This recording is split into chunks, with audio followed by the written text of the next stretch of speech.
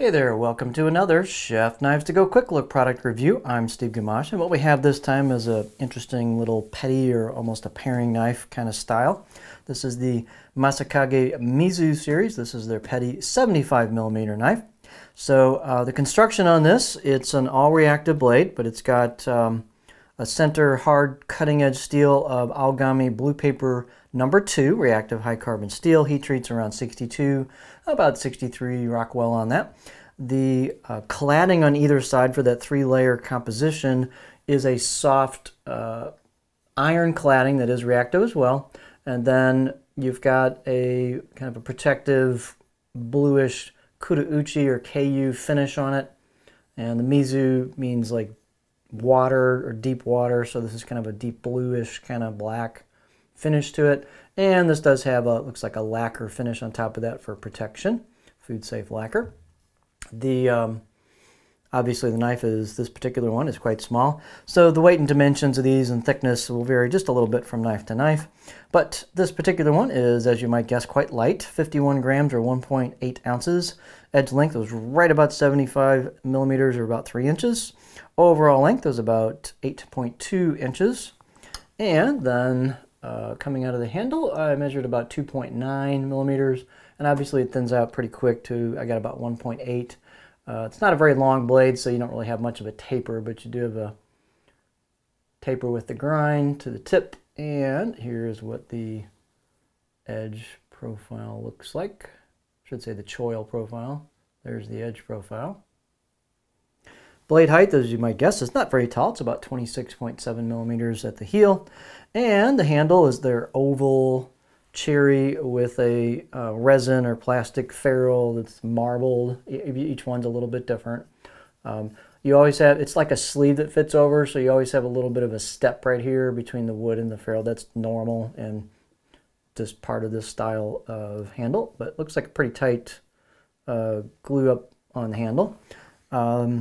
Circumference is about 65 millimeters or 2.5 where the two materials meet, right where this wood starts. And balance point is, of course, going to be back pretty far on this, so it's right about there. Let's see, as pretty much all Masakage knives, just about all of them I've handled, you've got a really well-crafted edge on this. It's a good, solid, maybe 7 out of 10 on my scale. I don't know why I put a 6 down. It's really, really sharp, really well-crafted. Easy for me to say, well-crafted edge, nice polish on it, consistent bevel, very, very sharp. I guess I'm going to do this one this way because it's, if we can get a good beauty shot here.